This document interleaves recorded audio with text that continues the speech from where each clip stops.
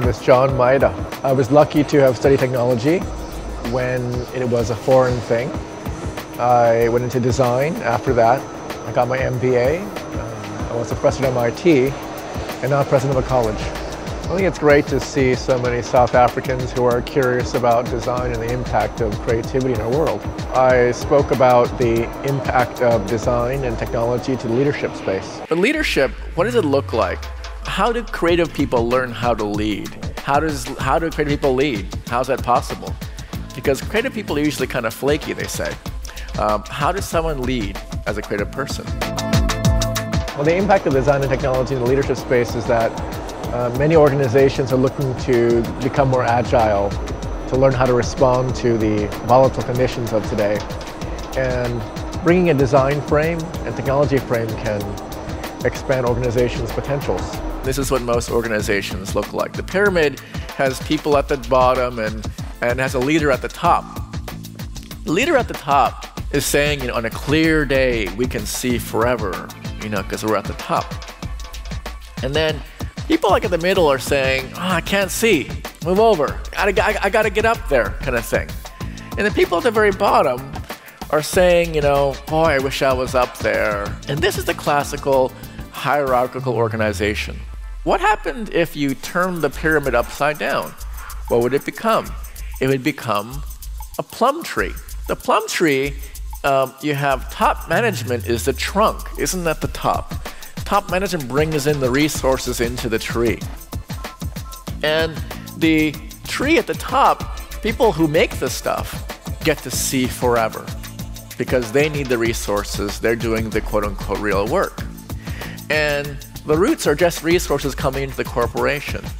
And this was a very simple, almost simplistic idea, but it's one that I believe guides a lot of how I think about leadership today. Well, I think that academia has always been able to serve an important role in advancing civilization, and now that role is being questioned. I think business was able to function in a very predictable way, and now that's also been questioned. What I'm trying to do is to figure out how technology and design and the arts sort of intersect in meaningful ways. The IBM logo is an example of visionary scientific leader who believed that design was important. And the IBM logo, by the way, is designed by a man named Paul Rand. And in 1996, I invited Paul Rand to give a talk at the Media Lab. And it was his last talk, his last public talk. And he just talked about design. I was interviewing him about what is design.